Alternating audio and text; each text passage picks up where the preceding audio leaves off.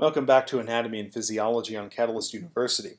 My name is Kevin Tokoph. Please make sure to like this video and subscribe to my channel for future videos and notifications. In this video, we're going to be talking about facet joints in the cervical spine. Facet joints are synovial joints that are also called zygapophyseal joints. Generally speaking, it's an articulation between the inferior articular facet of the vertebra above and the superior articular facet of the vertebra below. So when we're discussing this, it's important to remember that when we say the superior facet faces upward, and so it has to be on the vertebra below. Okay? When we talk about the inferior facet, that has to face down because it's inferior, so it's on the vertebra above. And this white tissue right here, this is the facet joint capsule. And again, inside the joint, we're going to have features of a synovial joint, some of which we'll discuss down here and on other slides. Now, where the cervical spine differs from the other regions potentially is the orientation of these articular facets. Okay? So when we look at the superior articular facet, okay, remember, when we say superior articular facet, we're actually talking about the one on the vertebra below because it faces superiorly. Okay, if you look at this, okay, notice that the actual joint line is at an angle. So as you go posteriorly, the angle actually goes down. It's actually at a decline going posteriorly. So that superior facet right here on the bottom, it faces superiorly, of course, but it actually faces a little bit posteriorly. If you were to draw a line showing where it faces, that's actually going in the posterior direction, right? Whereas the inferior articular facet, remember that's on top because, of course, it has to face inferiorly. It's actually oriented a little bit anteriorly. So if you draw a line coming from that facet where it's going, it's facing a little bit anteriorly. And so overall, this facet joint line is about roughly 45 degrees to the horizontal. I guess you could say 45 degrees to the vertical also. But if you draw a horizontal line like this, it's approximately 45 degrees below that. Okay, and that's important to remember. Now, the facet joints are lined by hyaline cartilage on both facets. So both the superior and inferior articular processes have hyaline cartilage. If we look at this image right here, here's your inferior articular process of the vertebra above, right? And here's your superior articular process of the vertebra below. In this picture on the left, this lighter region right here, this is actually hyaline cartilage. They stained it in this image. And the hyaline cartilage actually comes out sort of purple in color, so you can see that a little bit better. That's the hyaline cartilage. That's one important characteristic of a synovial joint, is that hyaline cartilage, or articular cartilage. The dark region between the hyaline cartilage, that's really just the joint space. Okay, there's synovial fluid in that space. And then the circle right here, this represents the beginning of a fat pad. So it's important to understand that facet joints actually have a fat pad which acts to cushion the joint a little bit, and it behaves sort of like a meniscus in the knee. Now the meniscus, of course, is fibrocartilage. This is fat, this is adipose tissue, but it can behave in a similar manner. And what you can actually see right here in this slightly darker region that's coming off of the circle, a little bit of that fat pad is actually encroaching into the joint space, and that's actually a normal thing. It's not pathologic. Sometimes that fat pad can encroach into the joint space to provide a little bit of extra cushioning. Now, being that these fat pads are adipose tissue, they're supplied with blood vessels, so they can bleed if there's trauma. So for example, if you have a whiplash, an acute type of injury to the neck, the fat pads can bleed. Also, the fat pads are innervated. Okay, they have a nerve supply, and so they can potentially be a pain generator in the cervical spine. So we just talked about this part up here. Those fat pads, they can bleed because they have a blood supply, and they also have innervation, so they can act as a pain generator. Additionally, the facet joint itself has innervation. Okay? The facet joints are actually innervated by the medial branch of the dorsal ramus of the spinal nerve at the same level. So that's a mouthful, but basically what it means is this. Imagine, for example, that this vertebra right here, this is C4. I don't know which one it is. Let's say it's C4. This one below it's C5. So this hole right here, that's anterior to the facet joint, keep in mind that that's anterior to it, is the intervertebral foramen. And that's where spinal nerves exit on either side from the spinal cord. So if this is C4 above and this is C5 below, this would actually be the C5 spinal nerve, and it exits through there. Well, the spinal nerve divides into a ventral and a dorsal ramus. So it's actually a branch from that dorsal ramus of the spinal nerve that actually innervates that facet joint. So this would be the facet joint between C4 and C5, or the C4-5 facet joint. So it would actually be the C5 spinal nerve that would actually be innervating that facet joint. And because the facet joint is innervated, the facet joint itself, in addition to the fat pad, can also be a potential pain generator in the cervical spine. Okay.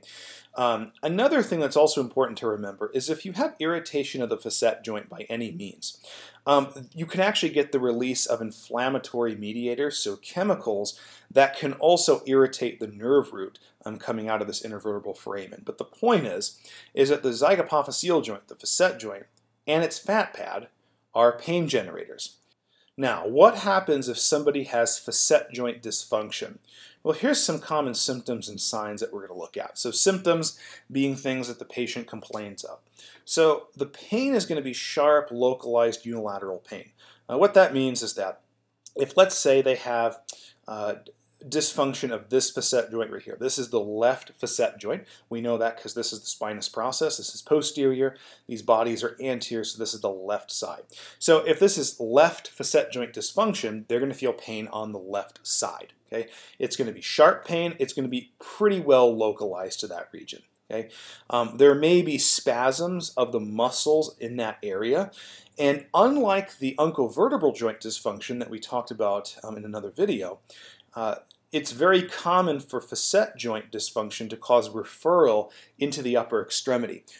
And so if there's a left facet joint dysfunction, then we may have referral into the left upper extremity, really the proximal part, because it can go from the lower neck really into the shoulder and scapular region. Now what's important is that neck pain, so the pain caused by the facet joint dysfunction directly, is more or greater than the pain in the upper extremity that's referred. Okay. Now, the upper extremity pain, it's important to know those referral patterns because each level, each facet joint, this is C4-5, we could have C5, C6. The different facet joints refer to a different area. So if you know those areas and they say they have pain in that area, that can help you backtrack to figure out which facet joint potentially has the dysfunction. Okay. Now the signs, these are actually pretty straightforward when you think about them. You shouldn't memorize these, you should understand why these are signs of facet joint dysfunction. Let's think about the movements of the spine. Okay? We've got flexion, we've got extension, we've got lateral flexion, and we've got rotation. Right? Those are four major movements. Now, as you remember from previous videos, it doesn't matter which region of the spine we're looking at, it's all the same. Remember that when you go into flexion, remember that the facet joint actually opens up. Okay? Those two articulating surfaces, the inferior articular facet and the superior articular facet, they can come closer together. They can also become further apart, right? Flexion movements, so when you bend your neck forward, that would take the facet joints and move them further apart. They would separate, okay? Extension does the opposite, so when you bend your head backward, that actually causes the articular surfaces to approximate. So the joint actually closes. And so when we think about signs of facet joint dysfunction, we're going to consider things that close the facet joint. Okay? Why would we do that? Well, if the facet joint's irritated, we don't want to bring those bones closer together. It might actually feel better to bring them further apart. So any movement that brings these bones closer together, approximates them, is going to be limited. So the first thing that's limited is extension. That's the most obvious one. If you move your head backwards, if you bend it backwards, these facet joints are going to come closer together. They're going to go into more of their closed, packed position. That's going to irritate the facet joint, so that movement will be limited. Also, ipsilateral rotation. What does that mean? So we said this is a left facet joint dysfunction. So if you rotate your head to the left and the facet joint dysfunction's on the left, that's going to close the left facet joint. Now the right facet joint would open up. Okay? So when you rotate your head, whatever side you're rotating toward, that facet joint closes. Okay? Particularly in the lower cervical spine. So if I have left facet joint dysfunction, rotating to the left is going to be painful, because rotating to the left closes the left facet joint. So that's what ipsilateral rotation means. If I have a left dysfunction, I'm not going to want to rotate to that direction. In contrast, if it was a right facet joint dysfunction, I'm not going to want to rotate my head to the right. Okay? Also, ipsilateral lateral flexion, or side bending. So the same thing's true there of rotation. If I have left facet joint dysfunction, I'm not going to want to laterally bend my neck to the left, because that's going to also close this facet joint. And so the bottom line with this is these people who have facet joint dysfunction are going to have limited movement and or pain in any one of these movements of the neck that brings that facet joint into more of a closed packed position. Anything that closes or approximates that facet joint. Okay? So hopefully that makes sense. Now back to the symptoms. We talked about that the facet joints refer into the upper extremity. So how do we know what level of the neck the facet joint dysfunction's at? Now for the referral patterns of the facet joints. So this picture right here is from a study where they basically took a saline solution and they injected it directly into the facet joint. Now, of course, that's going to cause facet joint pain, but it could also cause referred pain. And they tracked where the patients actually felt that referred pain. And so this is more or less what they found. So the C23 facet joint, that refers to the posterior inferior auricular, so really behind and inferior to the ear, and a little bit of the upper neck right here. Okay? C3, C4 is the inferior auricular region, so behind the ear, so below it, and the upper and lower neck. C4, 5, a little bit of overlap there, really the upper lower neck, and the proximal shoulder. It goes into the shoulder region. C5, 6, really the lower neck, proximal and distal shoulder, and also a little bit of the upper thoracic right here. And then C6, C7, we have the lower neck. This distal should not be there. It's really just proximal shoulder right here. It actually doesn't go into the distal part of it like C5, C6 does. But then we get upper and even into the middle thoracic region over here.